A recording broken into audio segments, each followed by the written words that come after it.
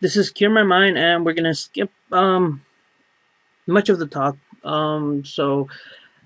First off, some people have been complaining that I did a web encrypted network, cracked it, but they kind of started to complain about that nobody uses web encrypted passwords, web encrypted networks. But in actuality, people actually still do. And if you're in a country that don't anymore, congratulations for your country. Where I am too, there's still a lot of people. I mean, a lot of people that don't know how to go into their modems, and most of the modems are preset with the web encrypted network. So for those of you that are whining, I'm going to show you where to get a password list for WPA. There's two types of WPA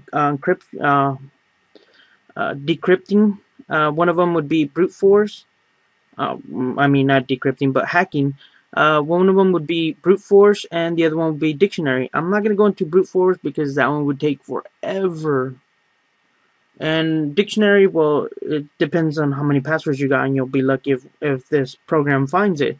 And what it does is just goes through all the passwords and see if one of those matches up to the password in the modem. I mean router or modem router. So the way that I got a good list would be from this site right here. I'll provide the link for you guys because I don't know why. So it's 8 gigabytes. I didn't download the full 8. I just got I just went through all of them and got the biggest ones. Pretty much once you get utorrent, bittorrent, whatever torrent application, P2P download you get that. So basically, you'll get it downloaded. I got these three right here. These three, I'll show you what one of them looks like. The smallest one because it takes a while to open up. Basically, that's all it is. It's just the password and then another password below that, and then it's just passwords below that. So that's pretty much all it's doing. What I found out that if the naming of your thing says words, some passwords 28 and then 10 million, see this big one right here, rename it and then just delete all that and just leave it at the 10 million, and that should be it.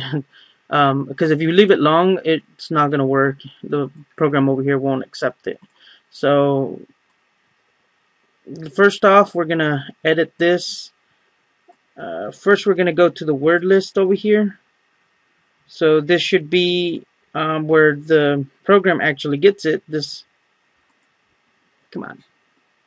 This right here, it says pen test word list, passwords word list, and then the 10 million, like I told you before. I renamed them to 10million.txt as the format. Let's see. You can actually grab all these and just grab them and then rename them. And then just copy that. And then put it right here in between the forward slash and the quotation. It's not going to change because I already got it. So once you do that, you're going to click the save button. And then you're going to close it. Once you got it all done, you can put them all in here. And then just go back in here and just know which one you're going to use. Copy the full name and the extension. And paste it and save it into your program, your script over here that you got from that awesome guy Got Milk. Or whatever he wants to call himself. And then basically you put it in there. You can go watch the other video on the web encrypted.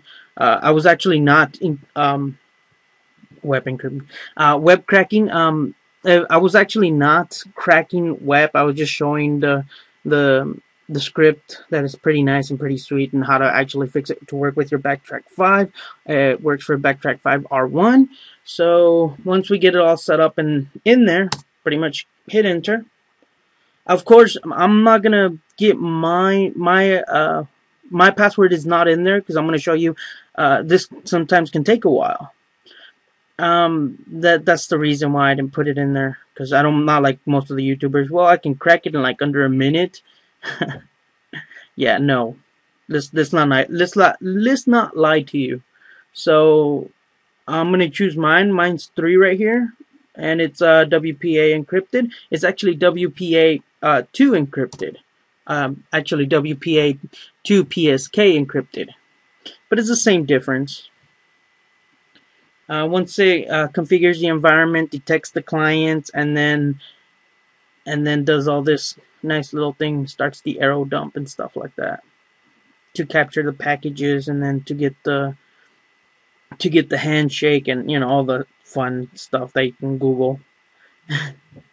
Pretty much this is how it looks like, and it's pretty quick since I'm not. If you're too far away from the access point, like if it still gives you out an error, you're probably too far away from where you're trying to crack it. You can see it, but you can't really hold on to it. That's why it doesn't work.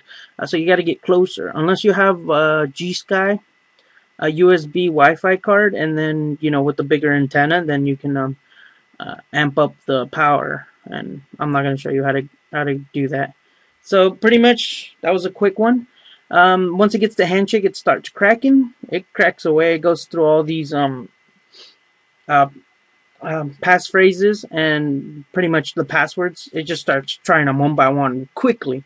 So it's actually a neat little program. You would try this one first. If you want a brute force, that's something completely different. And if you really want to know about the commands that this little program uses, please tell me on the comments below, and I'll re-edit the video on the description. I'll re-edit the video's description and put all what this program's actually doing internally.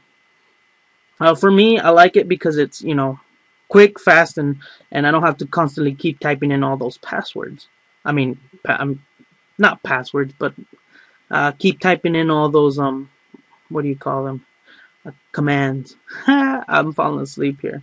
So this is Cure My Mind saying people still use web encrypted. As if you're in a country that does no longer make these devices for web encrypted, good for you.